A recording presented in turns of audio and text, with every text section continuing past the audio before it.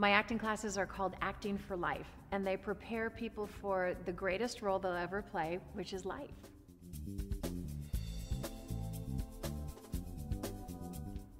When I grew up working on the Waltons, I never had any formal training, so I didn't know what I was doing, and I was terrified. I was scared all the time.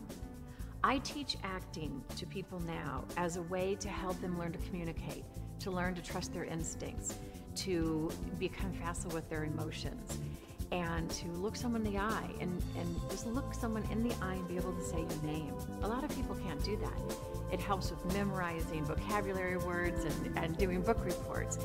For the rest of your life, you'll always be auditioning for a job or dealing with people and their emotions and human beings. And that is a great feeling because I never want anyone to feel the way I did growing up.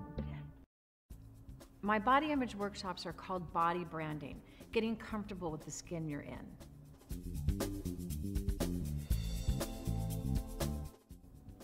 My body branding workshops are meant for women and girls, mothers and daughters, for people to find out about their bodies.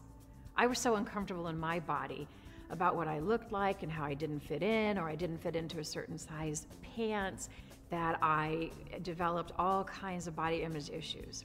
So my body branding workshops are about finding out how you brand your body. We deal with identifying how we brand ourselves and that emotional tattoo we've placed on ourselves, and finding a way to get rid of that emotional tattoo if it is something that is not going to serve your life. My book is called Lessons from the Mountain, From Walton to Woman. And that's really what it's about, the fabulous Walton days and everything I've encountered until now. When I first started writing, I was probably 9. I wrote poems and then kept a journal for years. So writing a book about my life and growing up on the Waltons and the experiences that I went through, from the fabulous times on the show to the confusing times, the difficult times, the body image times, and what happened and having lupus, all the way out to becoming an activist for women's health issues. That's what the book is about.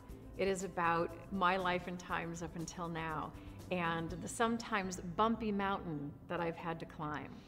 I wrote the book to help people find a way out. Because I'm a life coach and because I teach, I felt it was important not to just complain about everything that happened, because I'm a very lucky girl.